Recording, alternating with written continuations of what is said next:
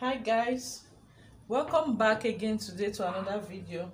So in today's video I'm going to be showing you guys how to create this style here. I'm going to be linking the picture here.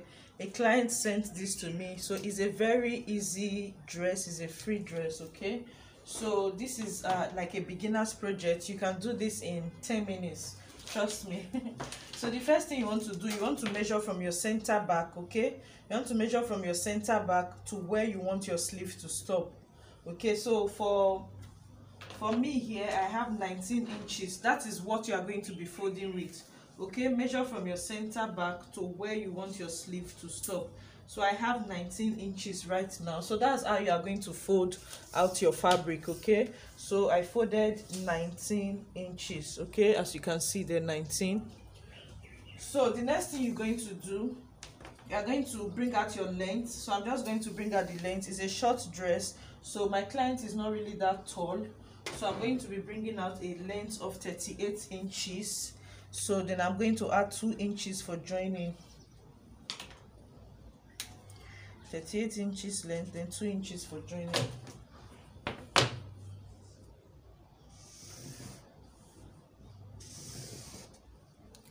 Okay,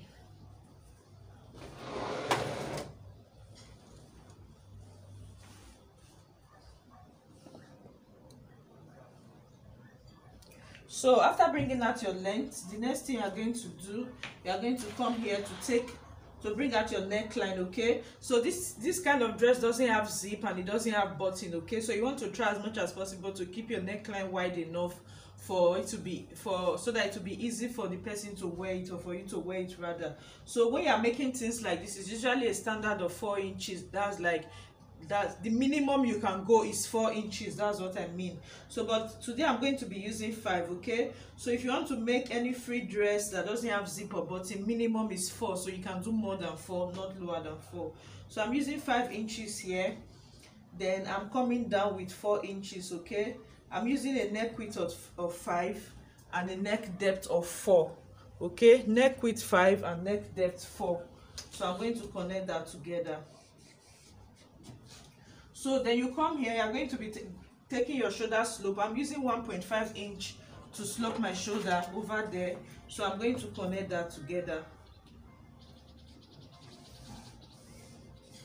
So I'm using 1.5 inch to slope my shoulder. I hope you guys can see what I'm doing.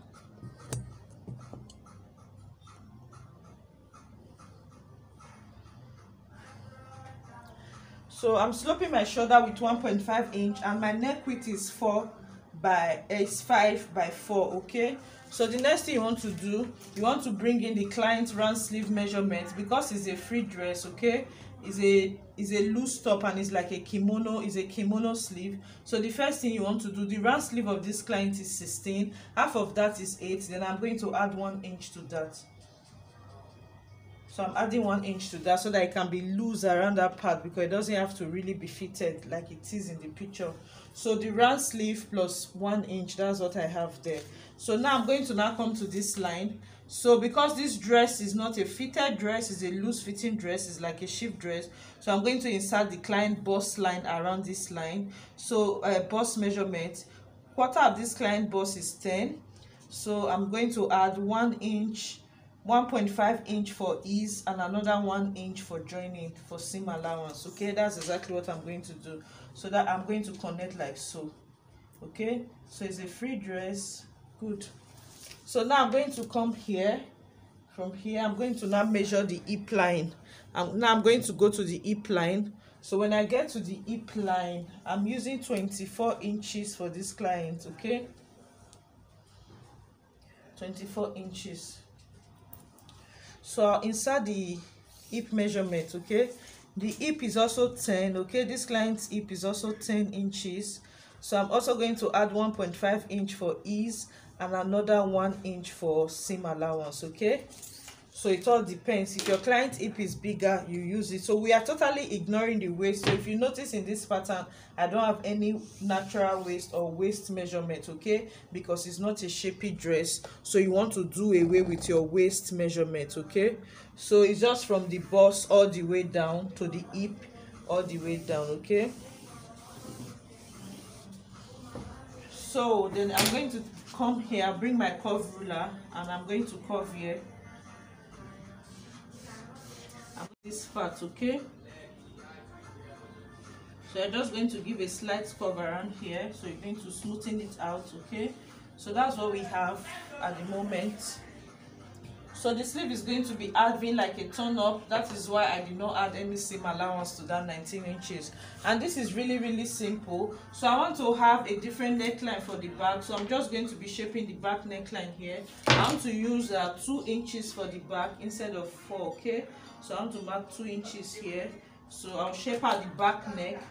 The front neck depth I'm using is 4, but the back neck depth is 2. Okay, you can also leave all the neckline to be the same. It's totally your choice. It's also okay. So this is very simple. Like I said, it's beginner's project. So, and this is my shoulder slope. I'm going to be adding seam allowance there. I'm not going to cut exactly on that line. I want to give it a 0.5 inch seam allowance. Okay,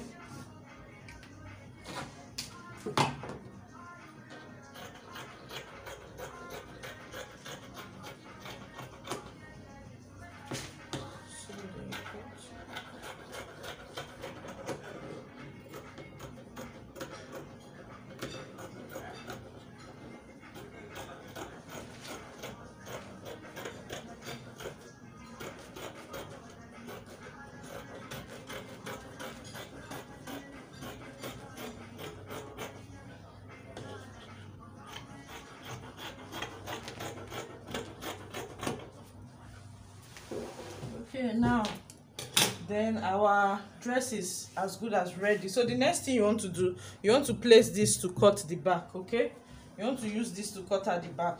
So I'm going to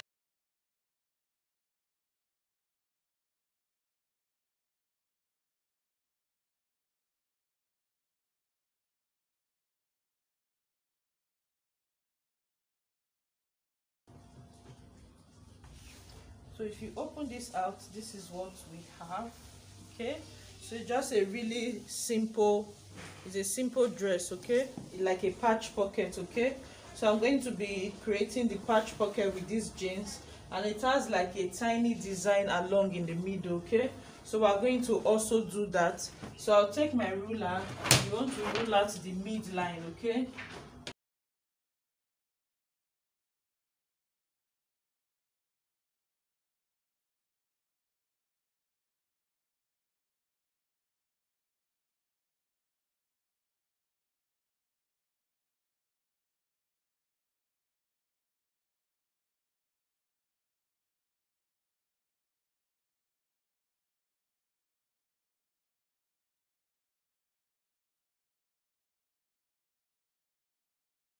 so guys, I've prepped all of my patterns. Okay, as you can see, I already pre-fold my pocket with the iron. Okay, I pre-fold it with the iron so that it will be easy for me to sew. So I'm going to be attaching the fabric at the upper part. So I'm also going to be attaching this piece in the midline. Okay, I also went ahead to use my iron to pre-fold it as well. So I'm just going to try as much as possible to place it in the middle. I'm going to pin it to the middle because that has to stay at the midline. Okay, then I'll sew this. I'll sew on the both side here and here.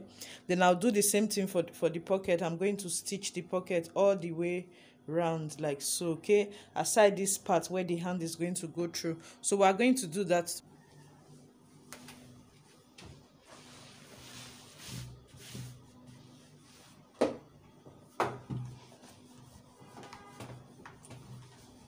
So guys, I've joined the two sides together.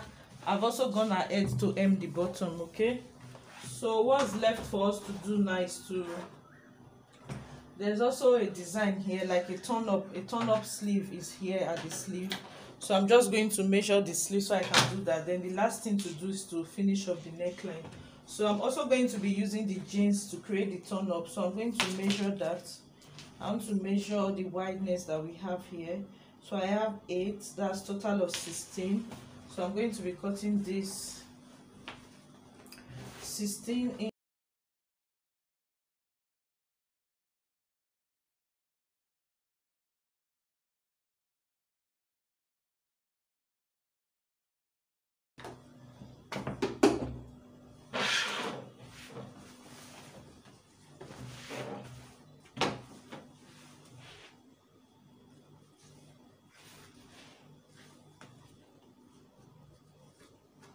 So I'm going to be sewing it on the inside like so.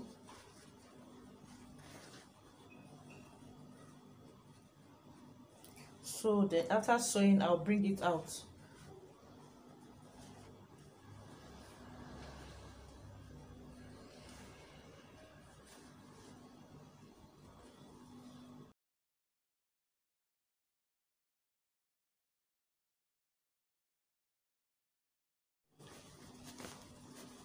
So we're going to have like a turn up sleeve at the end of the day. Okay, so I'm going to sew that, then I'll show you guys. Hi guys, here's the finished look of this shift dress that we just made. This is a beginners friendly project and I hope you learned something from this video. So I'll see you guys in my next video. Bye.